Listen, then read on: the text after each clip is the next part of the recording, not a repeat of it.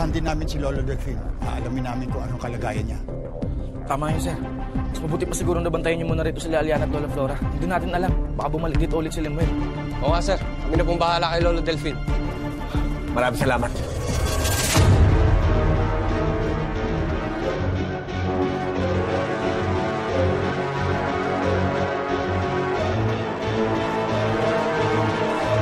Umpisa tayo. General, kung ano man ang kalagayan ni Lolo Delfin, balitaan niyo kami agad. Sigurado ka. Sir. Kayo rin bahala. Opo.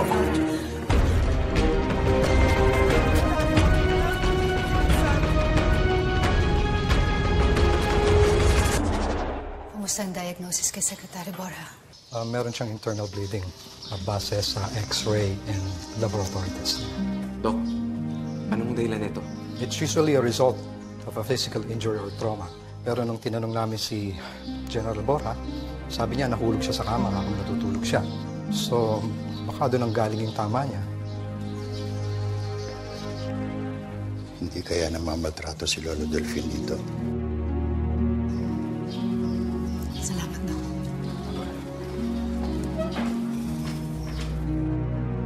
Kawawan mo si Lolo Delfin.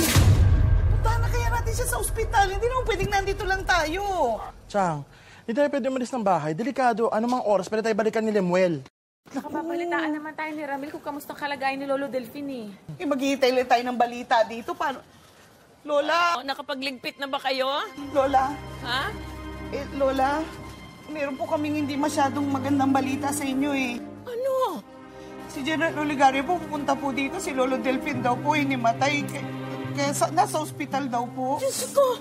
Nasaan? Saan ospital? Ospital! Hindi po tayo pwedeng umalis dito kasi baka po balikan tayo nung taong nakabarila nila Cardo kagabi. Oh, ano ba ito?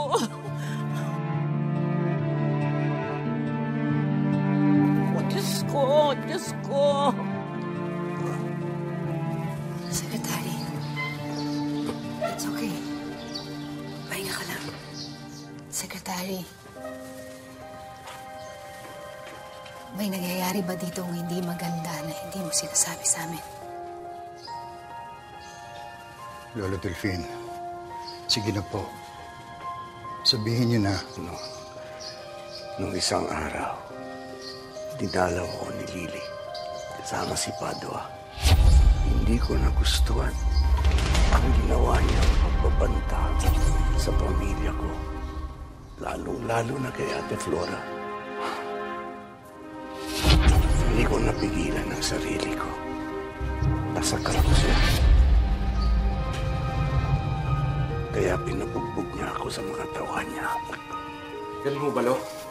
Kailangan nilang pagbayaran to. Hindi. Lalong dapat hindi malaman ito ni Cardo. Hindi pwedeng hindi malaman to ni Sir Cardo. Ramil, kilala mo si Cardo.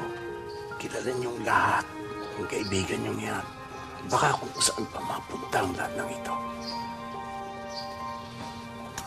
Malapit na ang paglilitis ko. Matatapos na rin ang lahat ng ito.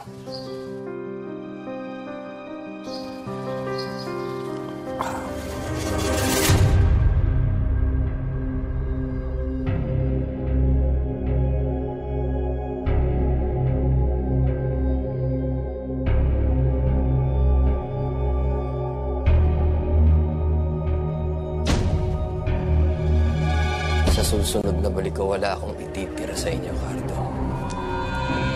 Buong pamilya mo isasama ko sa'yo.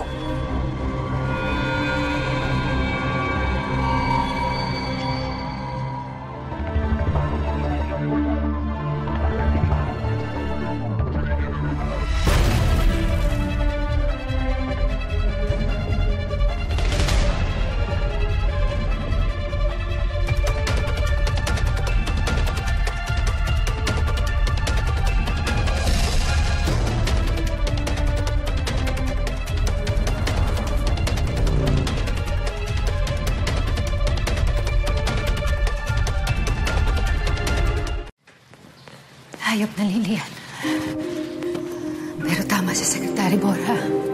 Huwag na natin tong sabihin kay Cardo. Masyado na siyang maraming iniisip. Pinagdadaanan lalo na sa nangyari kagabi. Baka imbis na makabuti, makasama pa tayo.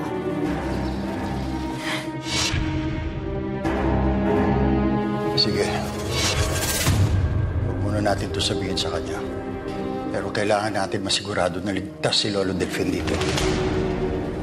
Hindi natin alam kung anong kahayupan ang pwede pang gawin ni Lily sa kanya. Mahigpit kong pababantayan sa Secretary Borja. Kakausapin ko yung dati kong tao dito.